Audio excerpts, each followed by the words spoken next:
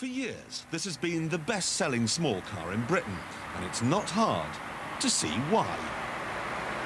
If you've just passed your driving test, it's perfect.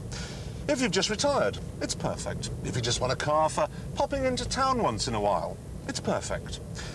But if you like driving, it's not so perfect. You may have heard us call cars wooden in the past. Well, the old Fiesta was woodier than Edward Woodward.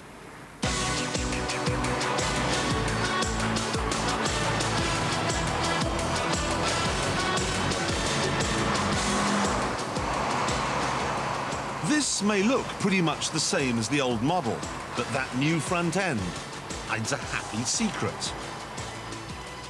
Without affecting all the old model's good points, and there were many, there's been a complete transformation in the way it feels, and that's largely because of a new engine.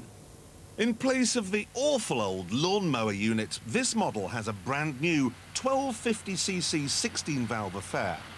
It's economical enough to give an average fuel consumption figure of nearly 40 miles to the gallon. It's powerful enough, but more importantly, it's smooth. And so, it must be said, is the new suspension. You can hurry down a bumpy road in a new car without being bounced into the nearest field. In the past, you bought a Fiesta because it was cheap and simple, and you put up with the shortcomings. But in this one, I can't really find any shortcomings. Lo and behold, a Fiesta that's fun to drive.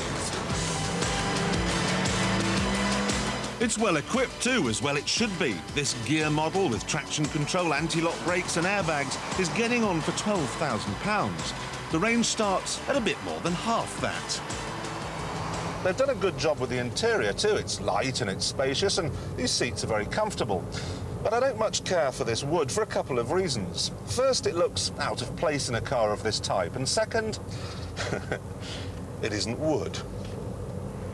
But it's the only thing that's fake about this car. It has an honesty and a simpleness that I like.